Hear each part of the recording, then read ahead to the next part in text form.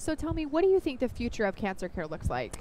Yeah, an area in which I really feel like can still be developed is combination therapy. So we're very much focused on targeted treatment, for example, and we know that works in a large portion of our patients. However, we feel like there's an opportunity to also provide concurrent immunotherapy, and doing so in combination we feel like would be much more effective in treating our cancer patients, rather than doing so separately.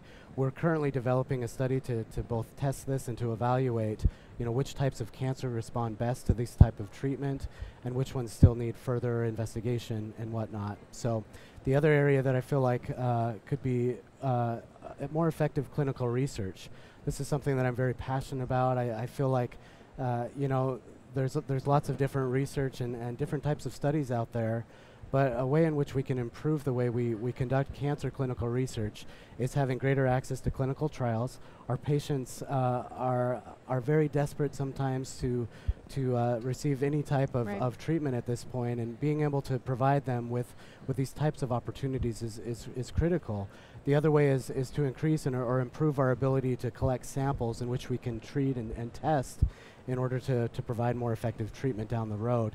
The third option would really be to be able to create avenues in which we can share and aggregate data around how we treat cancer, so we're not limited by single institutions, but rather we're sharing across multiple institutions and really building that pool of information, that big data that we talk about, and ultimately that's how we'll really be most effective in treating cancer. We're doing this now with the recent news around our data consortium.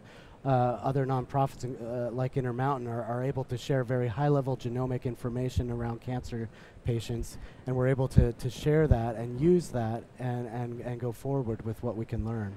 So what does that mean for patients? So you mentioned the data consortium. So what does that mean for a patient? Yeah, so how it affects patients is ultimately we're able to develop technology and new biomarkers, for example, novel therapeutics that will ultimately get back to the patient and much quicker than it would otherwise. The ability to aggregate this data allows us to identify answers to these questions much more quickly. Are you able to learn from different cases and different institutions and combine that data together? Absolutely. There's many times where we see a very rare cancer and a very unique case here within our own system, but we have nothing to really compare that with. We have to maybe wait until that happens again to really know if our treatment was the most effective route or not.